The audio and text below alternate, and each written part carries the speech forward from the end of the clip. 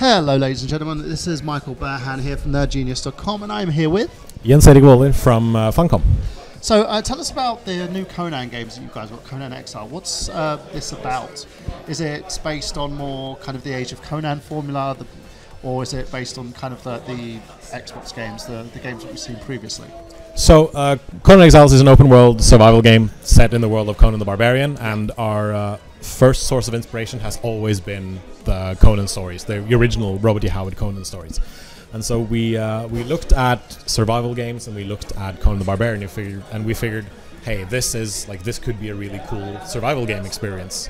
And so at the time our studio was struggling a little bit, and we decided to, okay, we can probably in a year make something that we can release in early access, and then move the game forward from there and have something that's like really good and really kick-ass from the get-go in early access, and then build on that and improve it and make something better and better and better. Yeah. So our the main source of inspiration has always been the original stories, but we've also drawn some inspiration from like the movies and the comic books and all that kind of stuff, because we are pretty big Conan fans at the studio. Our creative director can drop like any Conan quotes at the drop of a hat. He can sing you the theme song from like the old 80s cartoon that he grew up with. Yes. So, Conan the Adventurer. Yes, absolutely.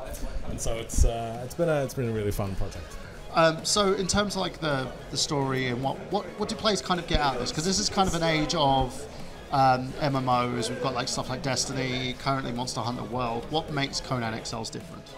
Well, I think since this is a survival game based on the Robert E. Howard stories, we have a lot of lore and backstory and that we can pull from and put into the game. Of course. And so we're trying to tell a bit of a story. It's not like in your face all the time. You sort of have to look for it in like item descriptions and lore stones around the world map. And it allows us to create a world that is very different from other types of survival games and other types of games in general. There are some fantasy games, but this is more like a dark, like sword and sandals type fantasy world. So it's much more brutal. It's a bit more. It's kind of weird to call it realistic, because we have weird like turtle creatures and giant monsters that you can fight as well.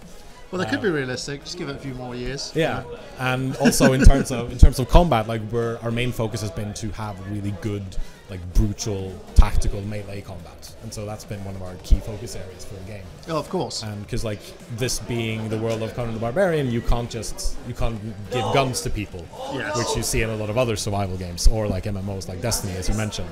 So we really had to. That was a tough nut to crack, but I think we managed to crack it. So what you're currently doing here at EGX, you're representing the game, but you're also doing a fun little competition.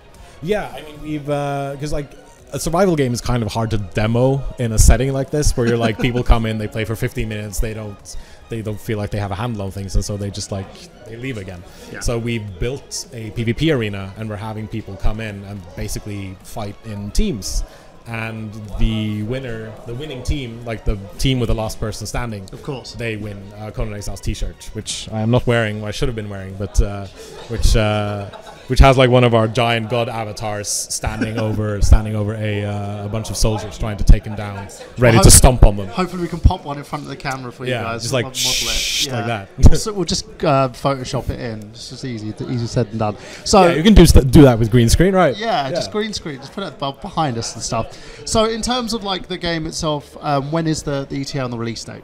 So we're already out in early access and game preview. We've been in early access for about a year, since January of last year, and in game preview since August of last year.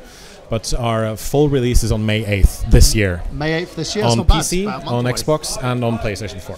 So there you go, guys, if you want to play it. Is it cross-platform in terms of those mediums, or is it just... It is not. It is, like, cross-platform is very difficult to do, and we didn't have the infrastructure for it, so it's just not something we were able to deliver, unfortunately. Well, there you go. If you want to play it on console, you have those two consoles to play it on an Xbox and PlayStation, and also if you want to play it on Steam, early access, you can play it right now. Was that absolutely correct? Absolutely.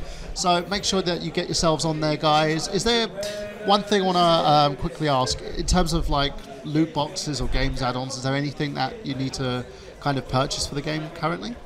If you buy the game, it is yours. Everything we've released in early access is yours. and anything that we tried to put out in early access but weren't able to put out in early access, if we're able to do that later, that will also come out for free. So and any kind of like post-launch content, that will wait until after launch, because right now we're only focusing on the launch of the game. So does the beta stuff kind of carry over to the Absolutely. launch? Oh, yeah. That's great as well, guys. It is a buy once, play it forever type game. Brilliant.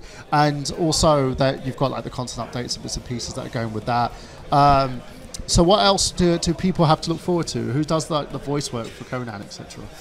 The voice work for Conan, I forget his name actually, but it's a voice actor that whose name I didn't really recognize. So you might not know who he is from the get-go. Go through IMDb, look it up. We have some really good voice actors in this game. Frida Wolf, for example, Robin Atkin Downs is in this. Yes. David Sobolov is in this. Oh, awesome! So we've got some really cool talent bringing their voices to it. We also have some of our developers bringing our quote-unquote talents to it. I'm a merchant in the game at one point. One of our animators is a merchant in the game. So we've had some fun with it. Brilliant. So make sure, guys, you check it out as well. Check that out in May. And as always, this has been Michael Burhan, of course, letting you guys know that we've got gameplay. Have you?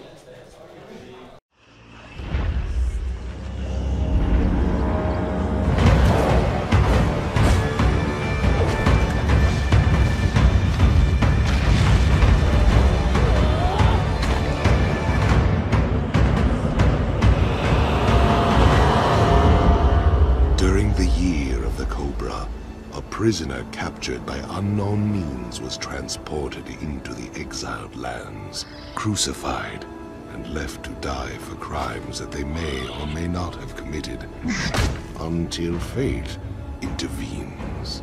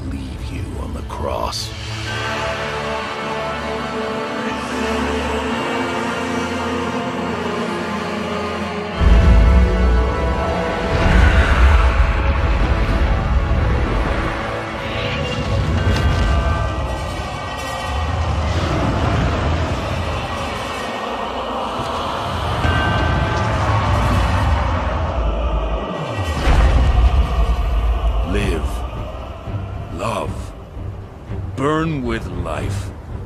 Slay and survive. We will meet again, dead man.